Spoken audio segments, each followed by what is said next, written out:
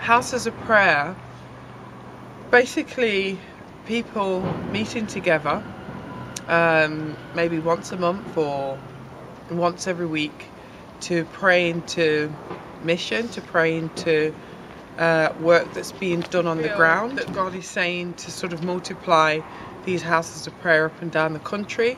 God's given us a heart for this nation. He wants this nation back.